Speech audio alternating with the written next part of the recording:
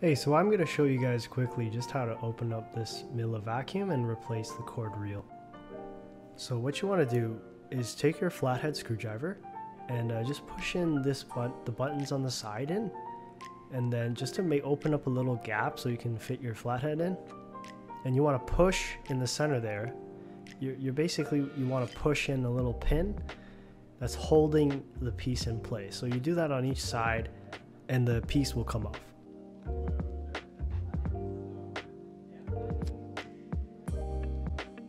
So here you can actually see the pins or clasps right here. So what you want to do is just pry out this little piece here and be very gentle when you apply your leverage, because it can be pretty easy to break off this piece.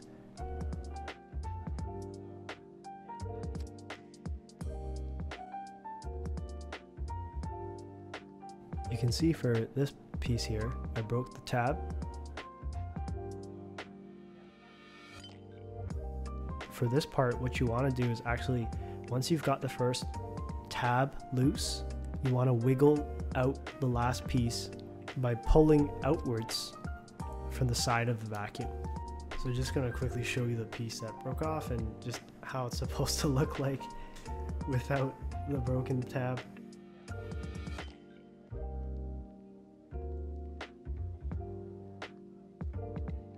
Now you're going to need your T20 screwdriver. There's going to be 6 screws holding this red trim plastic cover onto the vacuum.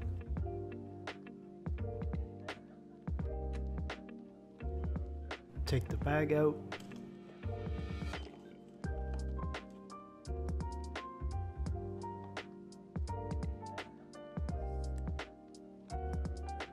So I don't have a screwdriver that's actually long and thin enough to fit in because the top trim piece is just blocking the way. So I just had to use 2 magnetic bits to get this to work.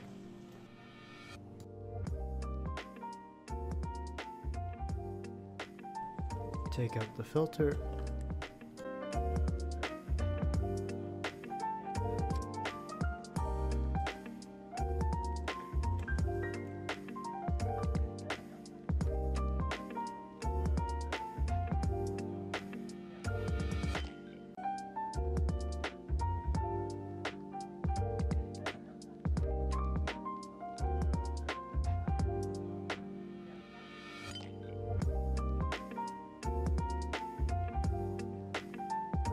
Now you just need to disconnect the connector plug here.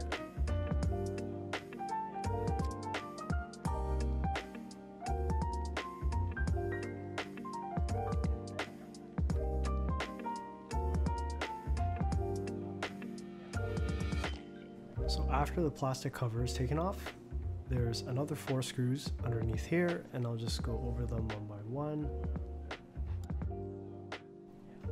There's one here, here, here, and here.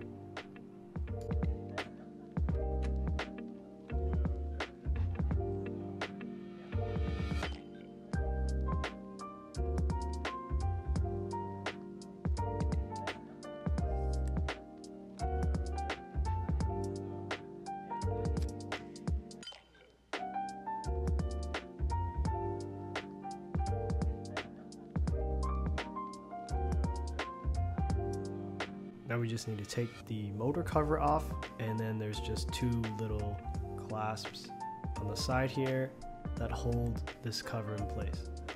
So all you need to do at this point is just pull the clasp apart and then pull out this piece.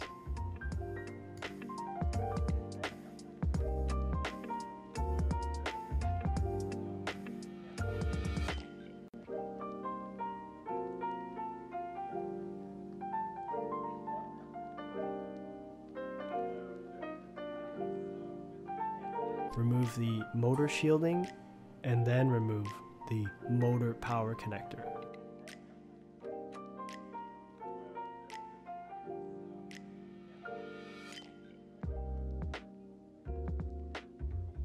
Now you can just wiggle out the cord reel and then just make sure you keep this rubber tube.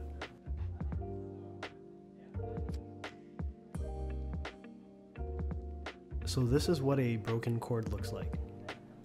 You You can see here the white cable there, and it's torn.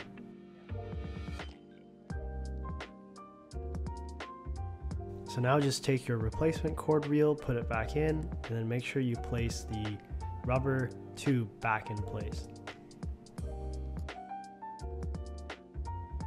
Make sure you reconnect the motor, and then also make sure the electrical cord is pulled out.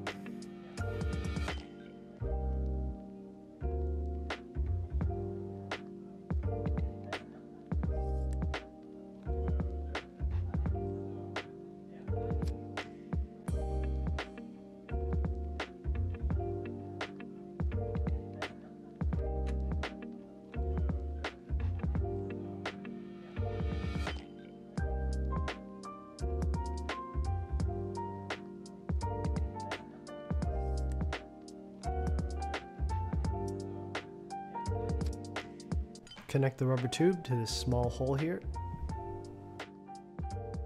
For this step, you want to put in the 2 screws here before putting back the board on top. Otherwise, it'll block the screws and then you won't be able to install them easily.